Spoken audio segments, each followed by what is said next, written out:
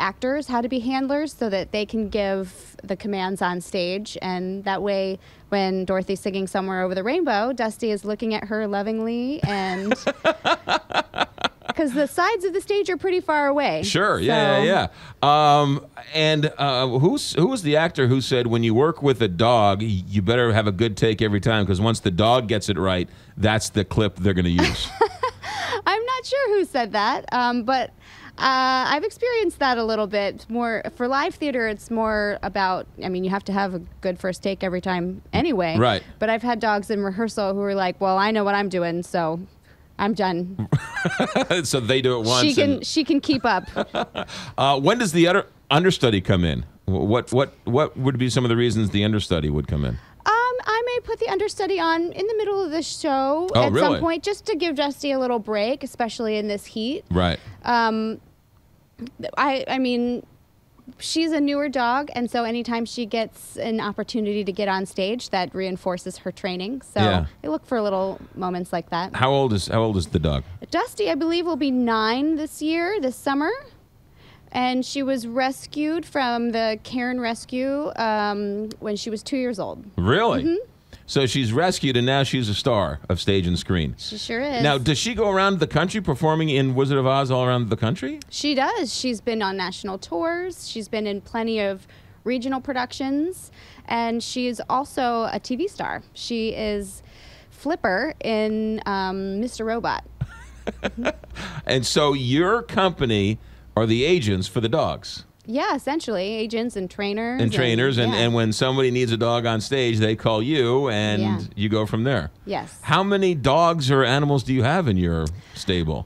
Bill currently owns probably around 35 dogs, and at least 2 or 3 cats, and a donkey, and some pigs, and I think a horse. How many Totos do you have? Let's see. Well, we have 4 working Totos of this coloring, the traditional coloring that you know from the movie. Right. 1 retired. And then we have 2... They're in the south of France now, hanging out. Yeah, Right. pretty much. And we have 2 blonde Cairn Terriers that Bill used in the Wiz Live. Really? Mm-hmm.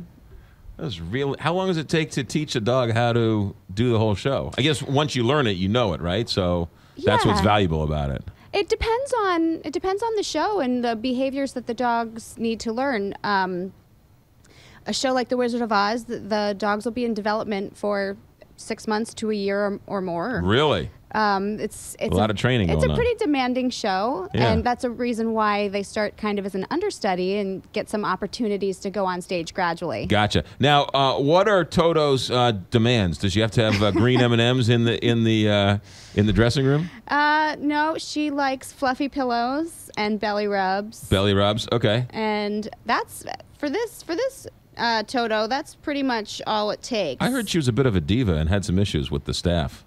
No. All right, fair enough. It's kind of a mangy dog. Right? Yeah, I mean, she's meant to look like a farm dog, and she also has to maintain her haircut for Mr. Robot. Oh yes, okay. So she's in dual roles. All right. So wow, that is really, who knew, right? Who knew? I had no idea. What a great story. All right, Rochelle Smith. Wizard of Oz runs through when? June 22nd. I was there Tuesday night. It was a great night. How's the show? It's fantastic. It's one of the biggest shows that I've been a part of, and I think certainly Dusty too, and just the sheer size of it. Sure. And you don't have anything like the Muni in New York, do you? No, not quite that on that scale. Yeah. And I'm really proud of the dog's work, and the actors are fantastic, dancers and musicians. It's just a really, really beautiful show, and we're happy to be a part of it. Have you had a chance to explore St. Louis at all? A little bit. Gone down to the Arch at all? I have been to the Arch before, not this trip, but I've been there before. What about Ted Drew's? Have you gone to Ted Drew's? No. Oh, come on. You got to get her to Ted Drew's. Come on now. It runs through June 24th, did you say? June 22nd. So you have between now and June 22nd to go down and get some frozen custard.